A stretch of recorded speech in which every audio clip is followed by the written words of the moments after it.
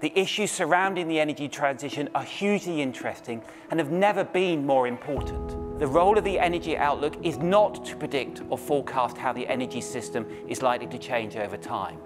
Rather, the role of the outlook is to help better understand the range of uncertainty we face. A key part of BP's new ambition is also to help the world get to net zero.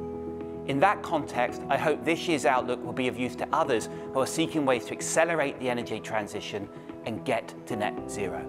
Much of the analysis is focused around three main scenarios, which explore the possible nature of the energy transition over the next 30 years.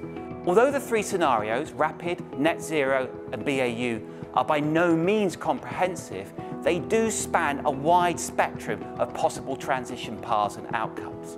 Today's discussion is built around 8 questions.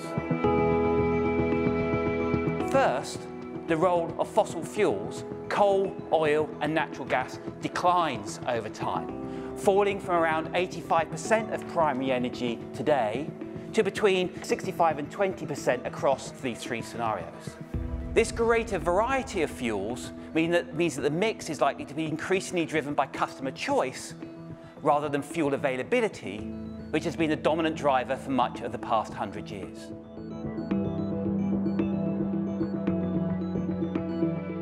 Energy demand is assumed to be reduced by around 2.5% in 2025 and 3% in 2050. The majority of this impact stems from the weaker economic environment, but there is also an assumed impact from the various behavioural changes triggered by the pandemic as people travel less, switch away from public transport into alternative modes of travel, and work from home more frequently. Oil demand falls over the outlook in all three scenarios. The scale and pace of these falls stems primarily from the increasing efficiency and electrification of road transportation. The emergence of fully autonomous vehicles from the early 2030s in rapid and net zero significantly reduces the cost of shared mobility services, causing consumers to shift away from public transport and private vehicles into these so-called robo-taxis. The outlook for natural gas is more resilient in all three scenarios. This more resilient outlook for natural gas reflects two main components. First, the role of natural gas in supporting a shift away from coal in fast-growing developing economies, particularly in Asia over the next 15 years or so.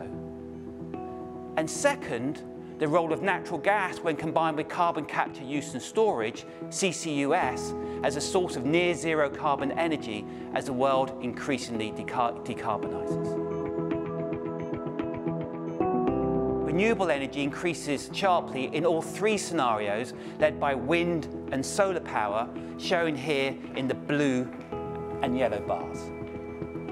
As shown here on the chart on the right, the strong growth is underpinned by continuing pronounced falls in the cost of wind and solar energy as they move down their learning curves, with solar costs shown here in this bottom set of three lines, close to falling by 60% or more in all three scenarios over the next 30 years.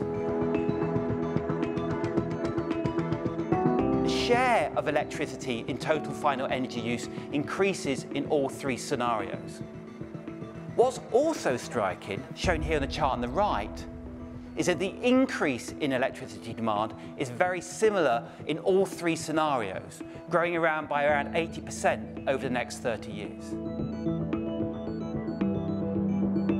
Not all activities can be easily or efficiently electrified, meaning there's a role for other types of energy and energy carriers in a low-carbon system, including hydrogen and bioenergy. Hydrogen complements the increasing electrification of the energy system in rapid and net zero by providing energy to activities which are difficult or costly to electrify. The general point here is that the existence of a finite carbon budget means that the longer the world continues on an unstable path and decisive action is delayed, the more costly and disruptive the eventual pathway is likely to be. The famous adage by Rudi Dornbusch was based on an earlier observation from the American economist Harold Stein, which states that if something cannot go on forever, it will stop. When applied to the current unsustainable path of the global energy system, Stein's law has pretty clear and important implications. Sometimes the simplest observations can be the most insightful. As always, the full booklet contains lots more than I can do justice to today. So if today's discussion whets your appetite, please do go online and delve deeper.